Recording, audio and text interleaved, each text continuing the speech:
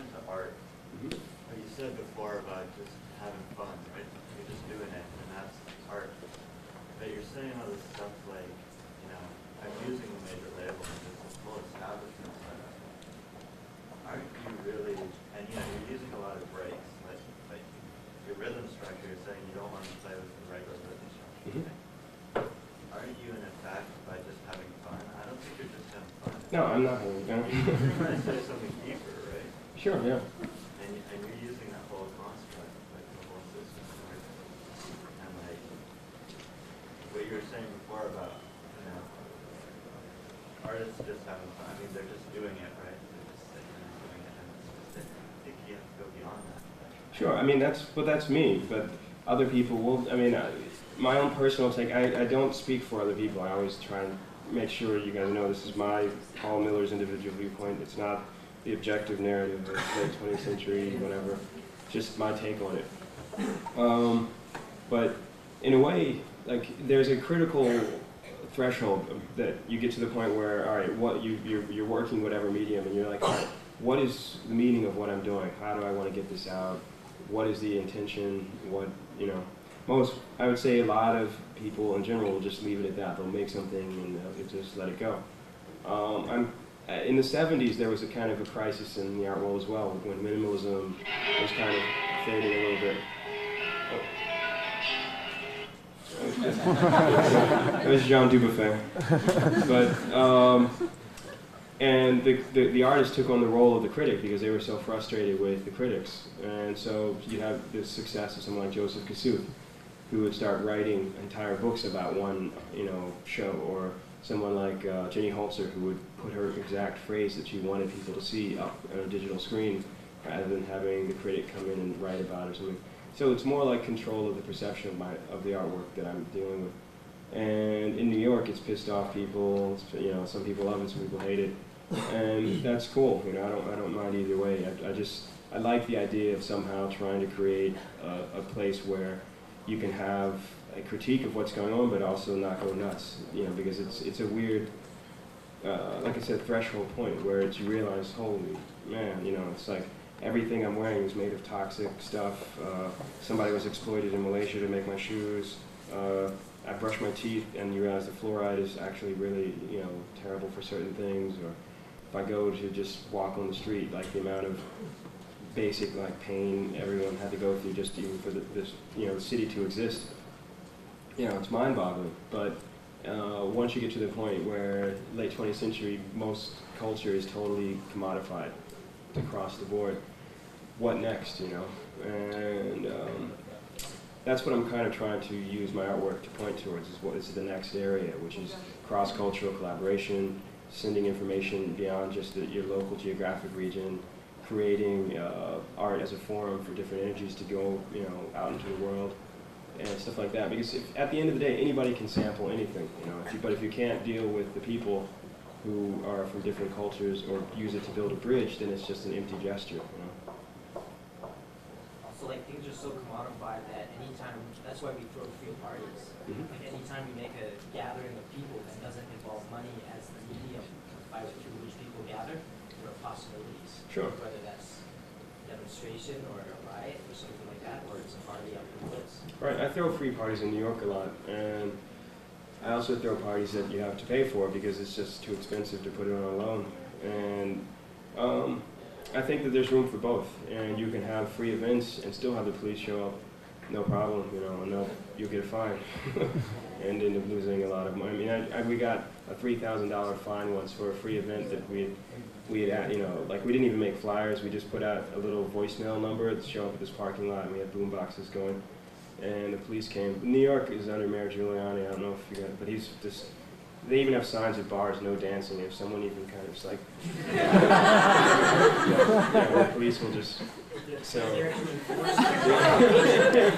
Yeah, no. So it's. You guys laugh, but there's in Vancouver, you have to have a license to dance in restaurants. I mean, the restaurant where I work at, Yeah. we're dancing, and like we were told, like, you really can't let them dance.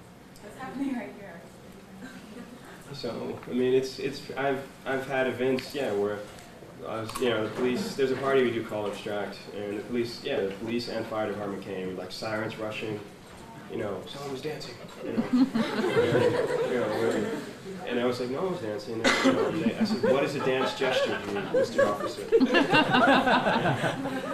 You can do it though. Yeah, he was like, it gets to the point where that's what I'm saying, interpretation-wise, it's wild. No, but we got a fine, and it was like pretty heavy. We all had to throw another party to pay for the law. And that was a paid party because we needed to pay the money. So, any more? Yep. Speaking of regulations, what do you say to people who ask you about copyright? To me, copyright is an interesting situation, especially in terms of late 20th century, because anybody can copy anything at this point, if it's online, or if it's just a cassette, a CD, mini disc, you name it. If you can't copy it or crack the code to copy it, you can find someone else that can. I like the idea of what they call public domain, where it's like stuff just goes out and anyone can make copies, and but without fear of retribution. There's a group called Negative Land that does a critique of this kind of stuff, and they've always gotten hassled. But just recently, they had a CD that had, I think, a small fragment of like the Beatles or something. And the recording industry in the U.S. tried to shut them down by going to the actual pressing plants and saying, don't put this out or we will sue you to the ground, basically. Like, we'll just destroy it. But online, a lot of people started sending the recording industry's main office email saying that this is fucked up, this is bullshit. And so they actually dropped the suit and let the CD go out. And the CD, lo and behold, hey, it didn't harm anyone, it didn't destroy the Beatles, and so I really think there's a kind of issue where most people just don't get the idea of that sampling is more like a homage, and it actually, like say for example, when Puff Daddy worked with Jimmy Page, the Led Zeppelin sales actually went up, the original versus the copy or whatever. It doesn't hurt people, and in fact, the U.S. up until only 30 or 40 years ago was kind of a major importer of intellectual property, and Britain used to sue the U.S. regularly for copying, all sorts of stuff. And if you look at the blues and how that was appropriated, or even the way the U.S. was appropriated from the people that lived there, it's kind of a weird paradox when anyone says, "Oh, I own this," or "This is my thing." I kind of think everyone is a collective producer, like we all share in the cultural process. And probably computer culture in general will make that kind of stuff obsolete soon, I think, because you just won't be able to control it. You can copy anything and change it and flip it around. I guess the issue is whether it's being used for resale. For resale? No, even if it's being used for resale, unless you can prove that it's the exact copy and all that kind of stuff. Like, for example, on my album, Rhythm Warfare, the last track is a woman singing a Buddhist mantra about recycling. And that's public domain. And the label was like, we could get sued by someone or something, and it just didn't make any sense. Because it's a mantra that most people with a certain sect of Buddhism have been chanting in their own way for 1,000 years or so, So all of these are issues that I think should be questioned and somehow made to be rendered in a way that's just like, hey, you know what? Anything goes at this point in terms of cultural production. But the corporations make a lot more money if they can make people believe the illusion that they have to continuously deal with copyright law along those lines of like, licensing and whatever. But at the end of the day, like say for example, Gardner makes his own mixtapes of video stuff, and he'll just give them to friends or sell them at parties, or I make mixtapes that I give away because I make money doing other things or something, There's a way of trying to bypass most of that, and in fact, it's a huge culture of mixtapes and weird sampler, like exchange files, MP3 files, stuff like that online already. In I'd say within the next couple of years, it's just like trying to applying copyright law, that kind of stuff. It's just like having water run through your hands. You can just try and grab it, but it'll just go.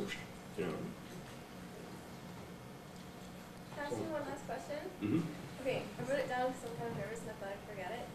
So you said that your art is a reflection of the environment, and I can only assume that you mean your internal environment as well as the external environment. Sure. I don't know if this is true, but okay, because you talked earlier of psychosis and things like that.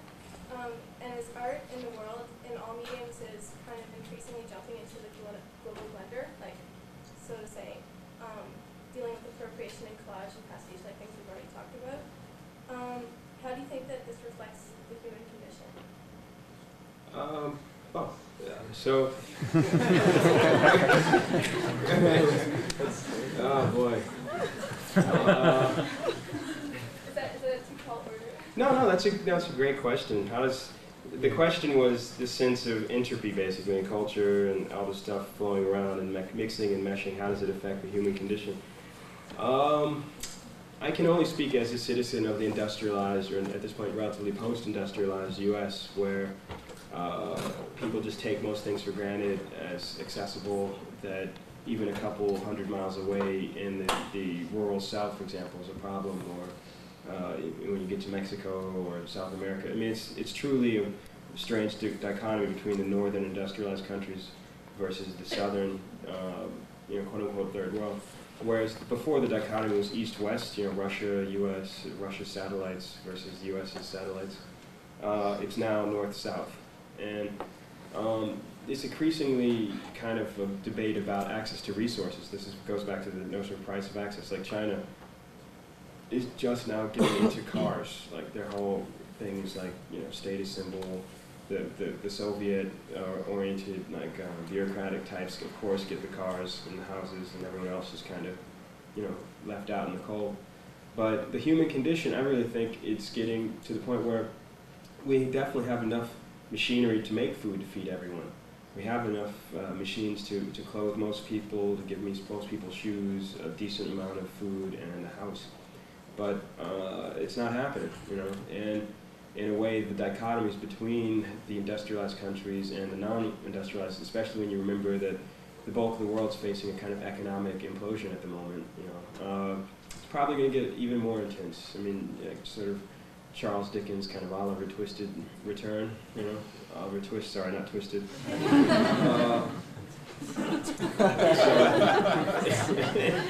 It's just...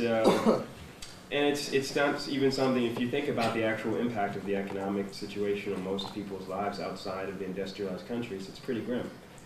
But even if they send aid in and food and stuff, like say for example in Somalia or Yugoslavia, where they sent food in to these people who were desperately hungry and they needed food, the ruling cliques of each country would then take the food and the medicine and sell it to their own people, and rip them off. Stuff like that, where it's just like ultra twisted. But I have a friend, for example, we grew up in the same neighborhood, and she studied forensics, I think it was Harvard, and she has to go to wartime countries to determine what methods were used for mass murders, so she goes in with computers and stuff like that, and just like, for example, she just got back from Rwanda a while ago, and she said, oh, they invented some new techniques, Paul, I said, how do they, like for covering up mass graves and stuff like that, and it's just the bulk of the world is living that way, bottom line, and it's kind of the U.S. or the Europe or Canada, there's a kind of sense of unreality. I have friends who are from Pakistan, for example. There's an artist named Shazia Sikandar. She's a great painter. She's from I think Islamabad, and she was just talking about, like, in the capital of the city, people with guns walking around, and, like, if she's a woman not wearing a veil, she'll be stopped by the other Muslim, men saying what's going on. Or there's an artist named Shirin Neshat who makes video work. She's a great, brilliant artist from Iran, and she deals with Muslim fundamentalist issues in her work. And the human condition, viewed through the filter of these other people, you get a radically different picture than, like, Calvin Klein ads or, Think Different, Apple ads. It's a serious dichotomy, and it's actually, I think, as our role as artists is to try and show different perspectives, not just accept what's already here and just say, oh, isn't it nifty that we now have computers? But these are issues that, again, I can't speak for other people. I usually try and just deal with my own views on this stuff. So I think the human condition, we're definitely in some sort of late 20th century dystopia, where it's like things that could have gone well. You gotta remember the U.S. was founded on sort of a utopian ideal, like we want freedom, we want to be able to get under the, no taxation without representation, that kind of stuff. So was Rome. You know, Rome was founded by the people fleeing the Trojans and all this kind of stuff. And it's when you get to that utopian thing that the worst excesses go out, you know, because people feel they're validated by the objective of whatever ideology they're working under, you know. So, human condition, I don't know, it's as we all see it. Yeah. Sorry, you know, we're out of time because there's a class that comes in here. So just before everyone leaves, just a couple of quick notes. I just wanted to tell everybody, in case they didn't know, because I can see there's a lot of people here that aren't from SFU, that we're putting on this ongoing series, Cultural Production at SFU.